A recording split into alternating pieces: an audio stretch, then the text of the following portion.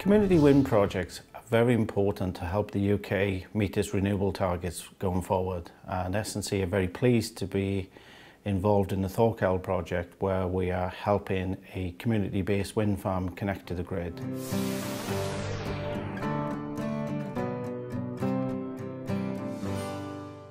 Renewable energy has become a major industry up here. Now I've been doing it for probably 25 years now. What's happened in the more recent years has been a desire to provide all our own power, and in this last year that's what we've done. So we have a situation where Orkney is a net exporter of renewable energy, which is why this project like this is very important.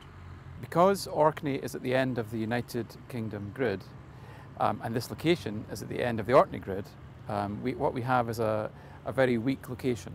So the cables are, I guess they need a way of stabilising the voltage when we start producing power.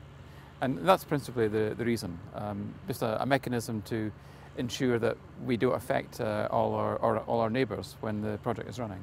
The setup, what we have is an 11 kV, 11,000 volt connection, come from an overhead line here from the local network on Orkney, in through a ring main unit, through the STATCOM, which is an extendable circuit breaker to provide the protection for the STATCOM, and there's also the circuit breaker for the metering unit going to the wind turbine.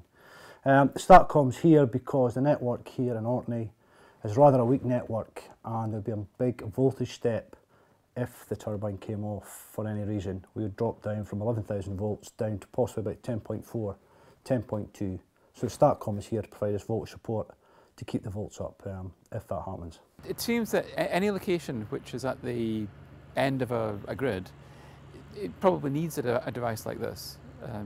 This is the second one we've installed in Orkney, and I could see a demand for many other locations. The other advantage with S&C is we do have SCADA comms to the device.